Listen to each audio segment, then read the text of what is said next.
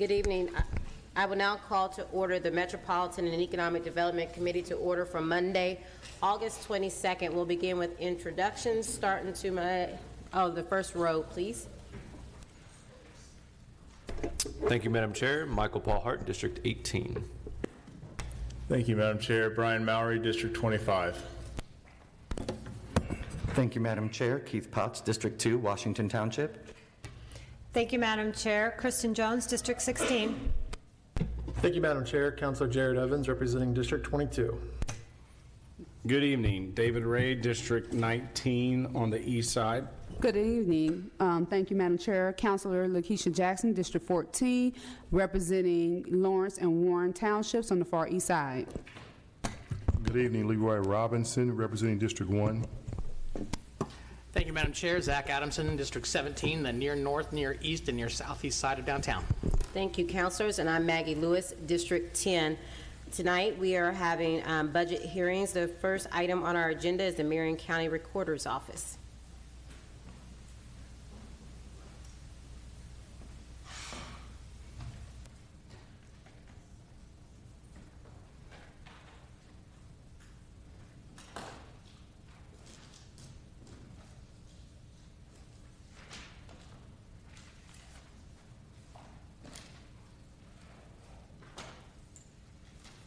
Here it is. Thank you, Madam Chair, councilors, colleagues, distinguished guests. My name is Kate Sweeney Bell, and this is my privilege to present my 8th and final budget as Marion County Recorder. Is your mic on? I apologize. You may need to. Nope. Thank you. Do I have to start over? No. Okay. Well, the Recorder's Office, as I'm sure you remember from the 7 times I've been here before, is responsible for maintaining property records such as deeds and mortgages. And those documents make up approximately 82% of the documents that we receive every year. And unless you've been in a bubble, we all know that interest rates are rising and the housing market is cooling, and our document volume is returning to stable levels compared to the last 2 years. The decrease in volume correlates, unfortunately, to a decrease in revenue. We've highlighted the 3 largest funds for which we collect revenue from our fees, and you can see on that those arrows are going in one direction pretty much, and they are the projected decrease in revenue for this year and next compared to the high from 2021, the 10-year high.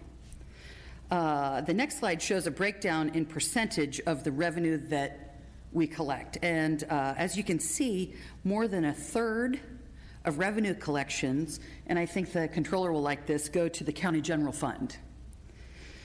The next slide shows that our 2023 budget, which is for the incoming recorder, is consistent with previous years. And as a reminder, we rely solely on the fees we collect to operate our office. There are no general fund dollars used to pay for the paper clips and staples and have you. And then the expenses by character. We do have some modest budget increases in characters 1 and 3, you can see. And that's primarily due to increases in employee benefit costs and chargebacks. We have done our best to work with the city to trim our budget to absorb the increases. We know everybody's got to put another notch in their belt, or at least try. When we talk about budgeting for equity, I thank the council for their leadership that you've shown in directing each department to examine our operations through this lens. The implementation of the compensation study has helped us recruit new staff members this year. And we've created a new position that focuses on assisting customers who visit our office, and we found somebody who is very thankfully bilingual. There are a number of people who visit our office who need a little bit extra help because this is not something that they've done before, transferring property from one family member to another, and it's complicated. It should be complicated, and it definitely is. So we want someone to be able to help, not give advice, but to walk someone through the steps to show them that it is possible that they are able to do this on their own.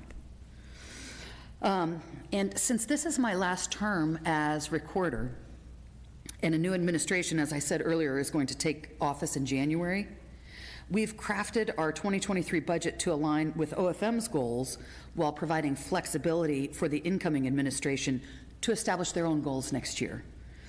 And additionally, the Recorder's Perpetuation Fund, which is how we fund, where all of the money comes from, now has ample reserves, enabling the next recorder to use those funds. We've increased, I think, threefold since we came in, so they can do that as they see fit.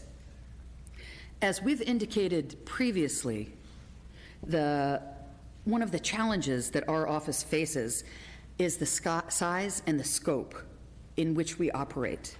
For example, in comparison to other agencies, we have relatively few staff members, and that correlates into fewer advancement opportunities. Not everybody can be a supervisor or a team lead. Additionally, we have few contracting and purchasing opportunities, though we do, when we buy the office widgets, we try to do that through the services that we have through OFM. And we also have limited programming to engage within our community. Though we've created flyers to help, some people like to interact verbally, and others like to read something. Some they want it all. They want to be told, and they want to be able to read it later on. So we have done that. We've got a social media presence, as well as promoting a program, as it were, called Property Fraud Alert, which if you have not signed up through my harping all these years, do it now, because property fraud is on the rise, and it allows property owners to be notified when anything happens with their property. As counselors, you've probably heard a lot about liens, like tall grass liens. Those get recorded.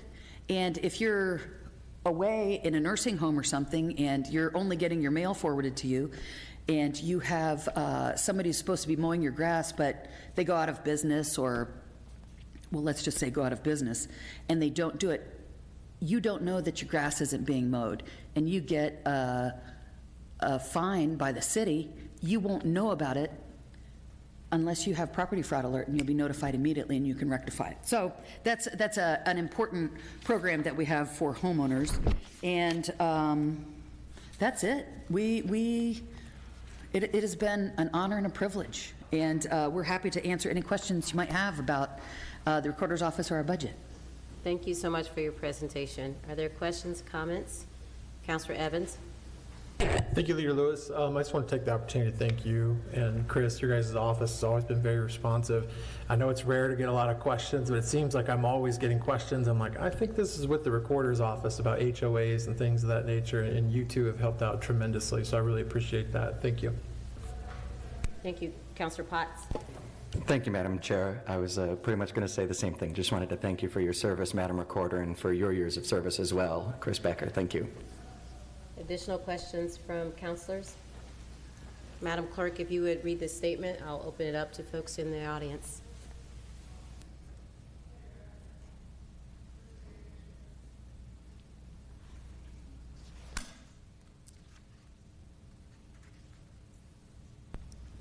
Sorry, Madam Chair, I can't seem to locate the statement right now, but give me 1 second. Is there anyone in the audience that wishes to speak to the presentation? Okay. So thank you again for your presentation. You worked out just fine. Sorry. Thank you. The next item on our agenda is a presentation from the Marion County Surveyor's Office.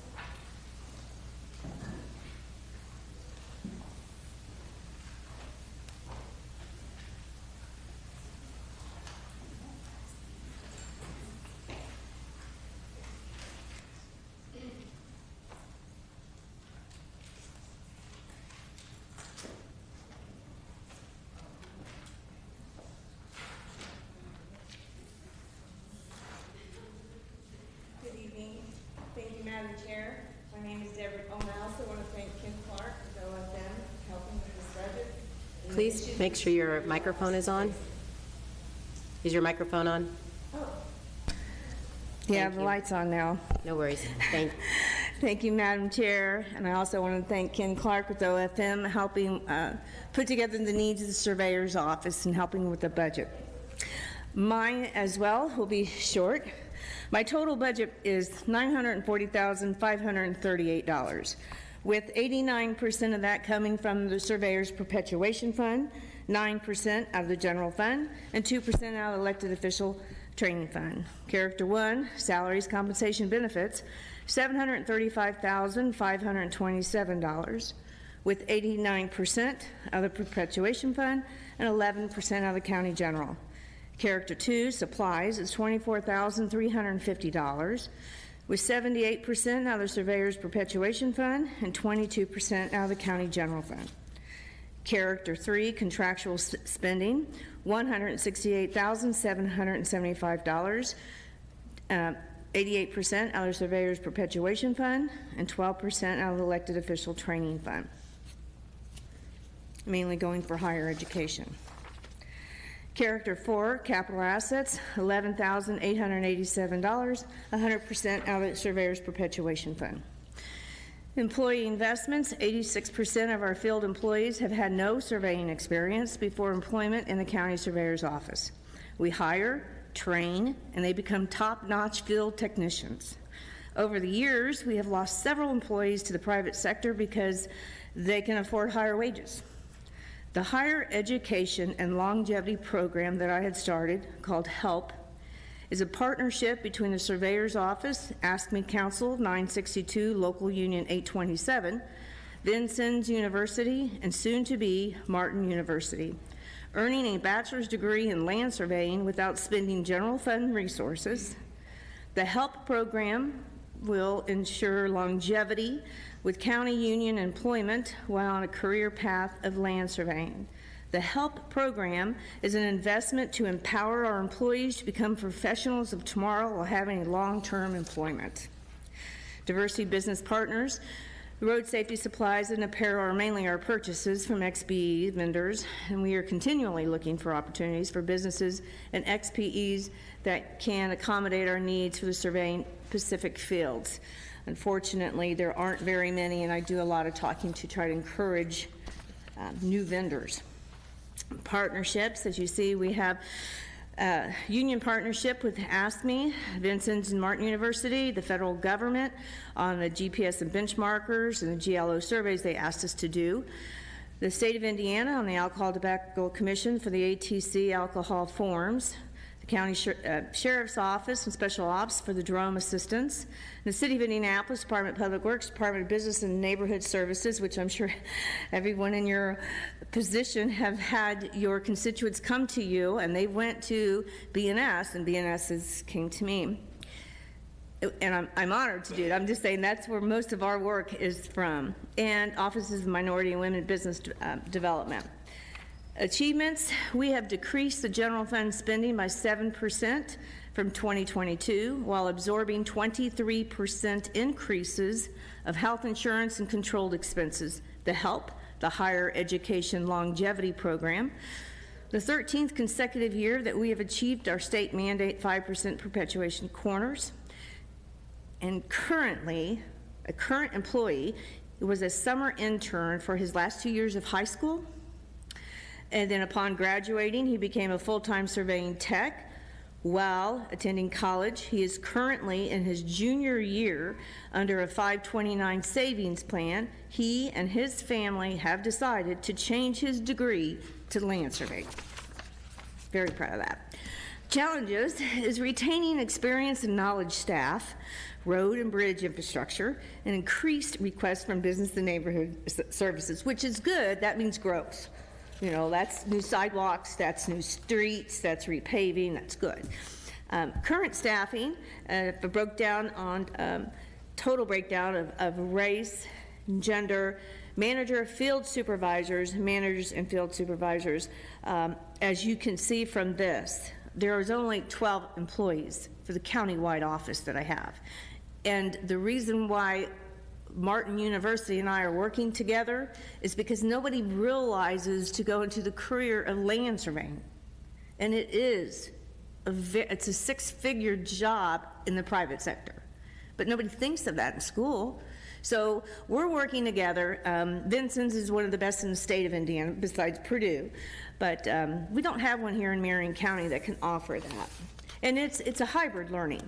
So they're learning a lot online and only one Saturday have to travel to school. So we are working very hard to make this more competitive to people that have never even thought of it. And then my organizational chart, like I said, there's not very many of us, so these lines cross over all over because we help each other lift up in our jobs. And I'm sorry, I did not introduce my CFO. This is Melinda Pearson that has helped with this budget for the last two years. If anybody has any questions of me, I'd be honored to answer any. Thank you so much for your presentation. Questions, comments from counselor? Anyone in the audience wishes to speak to the presentation? Well, you did an amazing job. Thank you so much. Thank you. Thank you. The last item on our agenda is the Marion County Assessor's Office.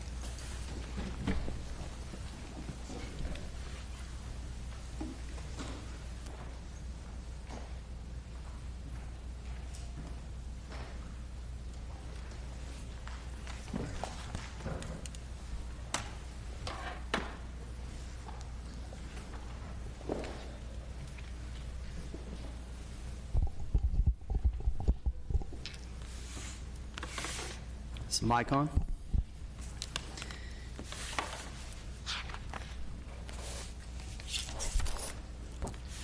Good evening, Madam Chair and members of the committee. My name is Joseph O'Connor. I am here to present the 2023 budget for the Marion County Assessor's Office. With me here today is my Director of Administration and CFO, Teresa Bates, also my Director of Data, Ryan Donahue, and my Director of Assessment, Gabe Deaton. The first slide just shows our mission statement and vision and values.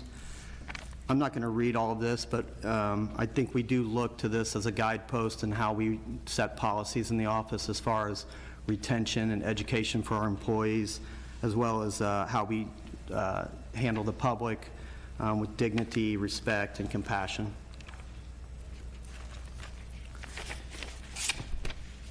Our next slide shows the office structure. The real estate division is our largest division with the most employees. Next is the data division, which in Marion County it's unique. In other counties in Indiana, the auditor does all of the conveyance documents. In Marion County, it's the assessor's job, so we see 30,000 to 40,000 documents coming through our office each year for deeds as well as sales disclosures. And then we have administration and personal property, which is anything that's not real estate in Indiana. If you're a business, chairs, desks, computers are all personal property, and it is a self-filing report that you must report to the assessor's office annually. This next chart shows our org chart, and we have 94 full-time employees currently. And it shows I do not have a chief deputy, so the people I introduced are on the same line as directors, so they all are equal directors within the office. Just to go through some of our accomplishments, the commercial industrial appeals are now up to date. As you may have known from recent or prior presentations, we have been up to date with residential appeals for some time now. We are now 80% of all of our 2021-2022 appeals have been finalized or reviewed for the commercial. We also have completed all of our statutory deadlines as far as cyclical reassessment.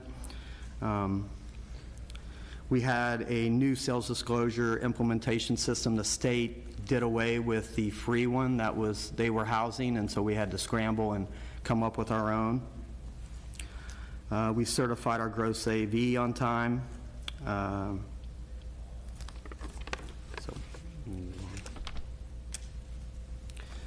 Some of our projects that we look to do is some of our biggest needs are going to be appraisal needs, as well as we have hired outside counsel in a case.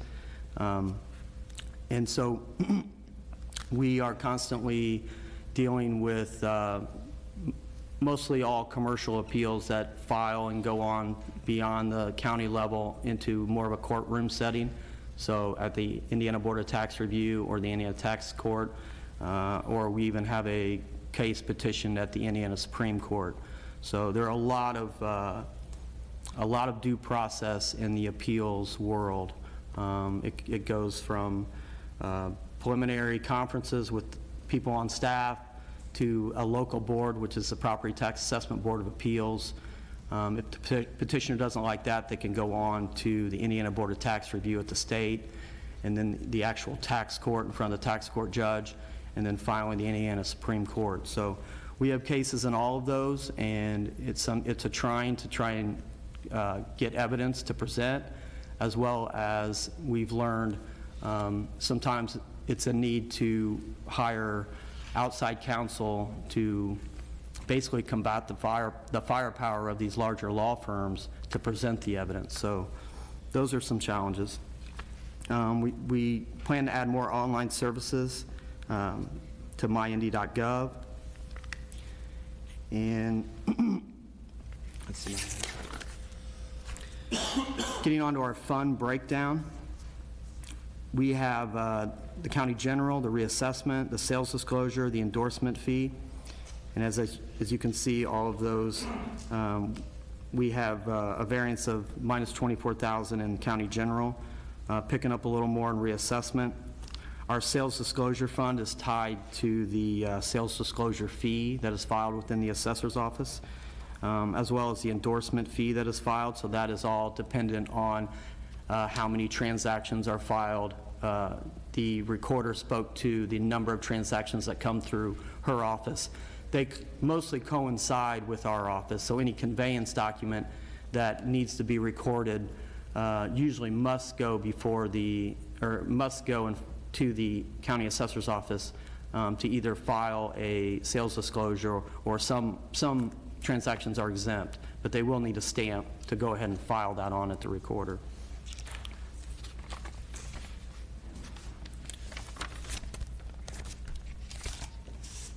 So this next slide shows our budget comparison by character.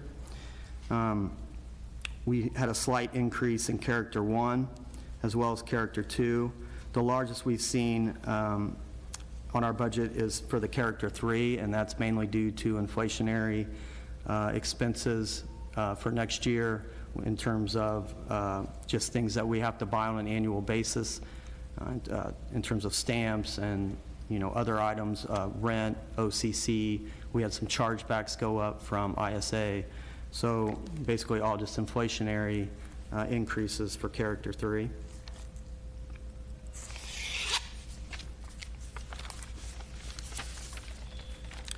Some of our efficiencies is we try to utilize the technology in the field. When I first started or was first selected, I think we had around 115 employees. We're now down to 94. We can't do that without technology. We have less need for boots on the ground, and we invest more money in technology where our appraiser or assessors can do a desktop review, and that saves us on gas, obviously, and sending our folks out in the field. We try and do, our staff, most of our staff in the real estate division either need to be a level 2 or a level 3. The level 3 is a very time-consuming, multiple classes that are week-long, and then once you achieve that, there is continuing education hours that are needed. We've set up our own, we call it Assessor University, to save cost on continuing education hours. And so we will host, we'll call in speakers, and some people on our staff are certified to teach, so we'll call in teachers and get a group in the room and get basically free continuing education hours for our staff so that they can retain their levels.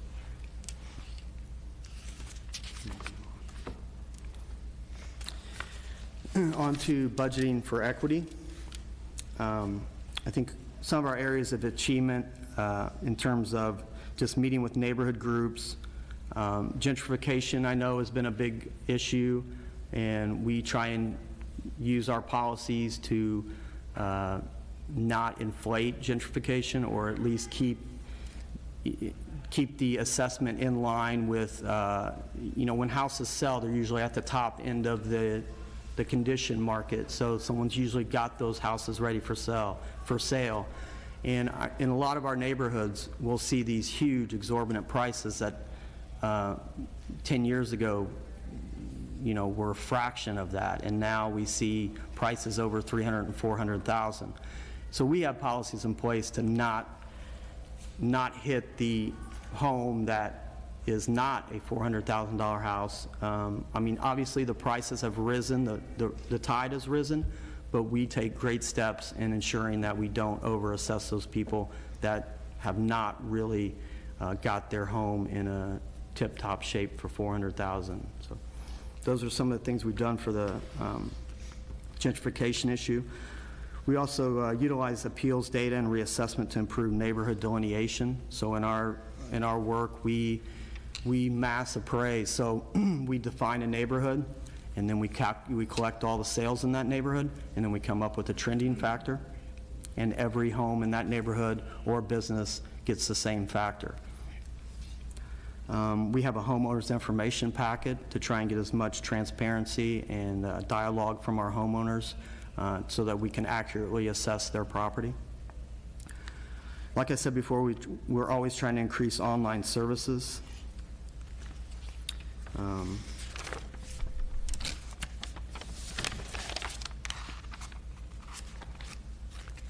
Some of our areas of achievement for equity, our overall employment is 60% minority female. Management, 66% minority female. We have equity of pay across races and gender.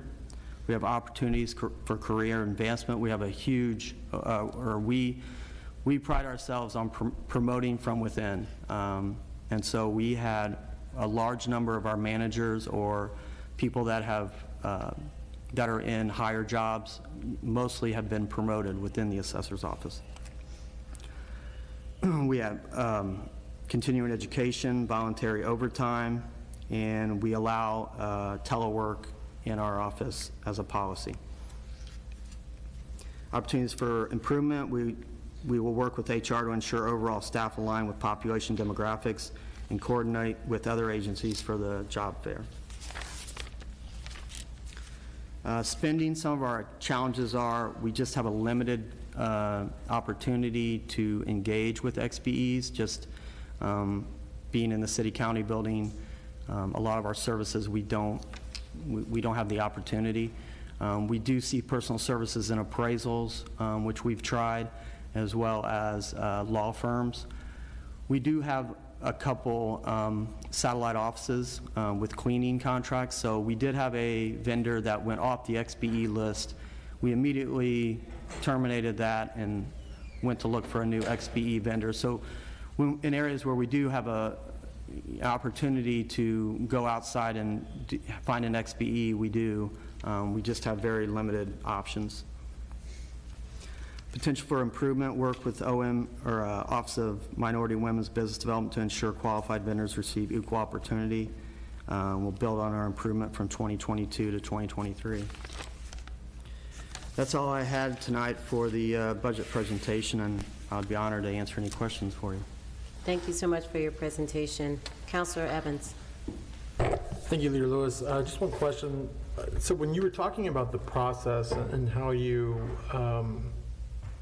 determine the assessed value of properties, particularly homes, is that process done in a way, does that protect us from discrimination? And I specifically asked that because yesterday I was reading a snippet of an article from the New York Times about a black professor who put his home up for sale. And he thought that the assessments were coming in low, and it was coming in at about $400,000. So he went back into his home, changed everything, took out anything that would make people know that he was black. And he brought in his white professor friends to come in, and the assessment went up to $700,000 something dollars. And so I'm wondering, when we're doing this process, are we doing it in a way that we're not being a part of this, 21st century redlining and discrimination? Yeah, I can assure you we are not doing that. And just it kind of in a nutshell, or assessing 101, we every year we do a quarter of the county, which is about 88,000 parcels. So we do what's called cyclical reassessment. A quarter of the parcels every year are assessed. In 4 years, we complete the county.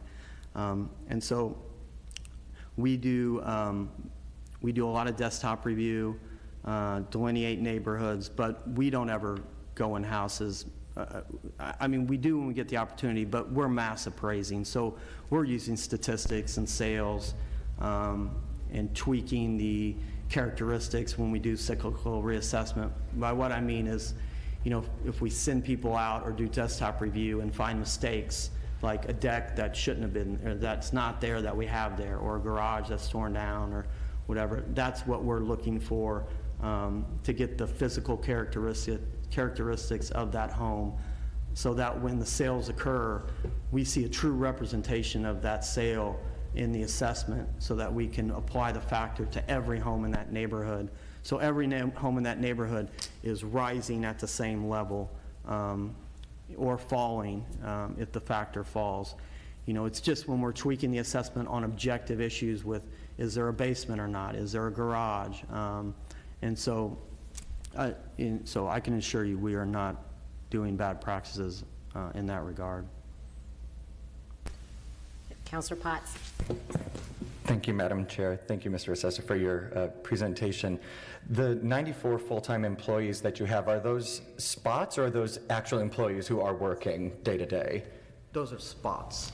And what rate are those employees, those positions filled currently? What are we doing? I think we have 17 open. We have 17 vacant spots at the moment. Very good. Thank you. Thank you, Madam Chair. Thank you, Vice President Adamson. Thank you, Madam Chair. Two things real quick. I saw the same article that Councilor Evans was talking about. And I think that the assessors that go out and make those assessments are the ones hired privately by the banks when they're giving out loans and things to get an assessed value, so they know how much to value the house for, or to when they're going to sell it, so they get paid for that. Not necessarily the county assessors. I know the county assessor is often much less anyway for assessment value than resale value or sale value. I would like to ask about the deductions for solar panels. When those, so I had solar panels put on my house a year ago, and I anticipated this year my property taxes would go down because of that deduction, and they actually went up much higher. And I was curious, how does one find out if that deduction is being applied or not? Is it a geothermal system? Yeah. I'll find out. It's actually the auditor's jurisdiction is all the deductions, but is it a, I know just from, working around it enough that is there geothermal and solar? There has to be like a certain threshold of power or how it's utilized, but I can find that answer, but I don't know the answer off the top of my head. If you could find out, that'd be great, or I could call the assessor's office or the I'll find out and email or text it to you. That'd be great. Thank you. Sure. Additional questions, comments from councilors? Is there anyone in the audience that wishes to speak to the presentation? Thank you so much for your presentation. Is there any other business before this body? Madam Councilor Jackson. I move to adjourn. We are adjourned.